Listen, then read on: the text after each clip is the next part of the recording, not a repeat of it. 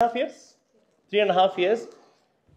She coughs. She's been coughing since 4 or 5 days. She coughs mostly at night. And she coughs early in the morning, right?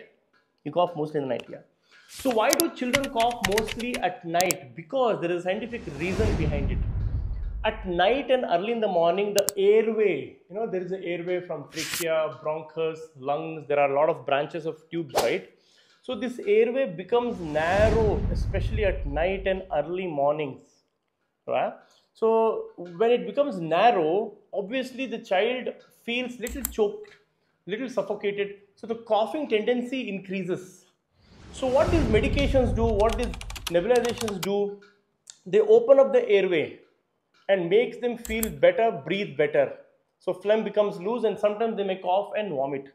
So invariably, most of these winter coughs are more at night and early in the mornings, not to be really panicked about as long as the child is active playing. She's very active. You're very active, right? She's smiling. High five. She's always charming. She's always calm, relaxed. Cough, fever, cold has never disturbed her. Yes or no? Yeah? Now also my talk, she's finding it very boring. Hey, doctor, kuch bakwas kar raha hai. Give me some medicine and send. Yes? Where's your brother? Can you bring him now?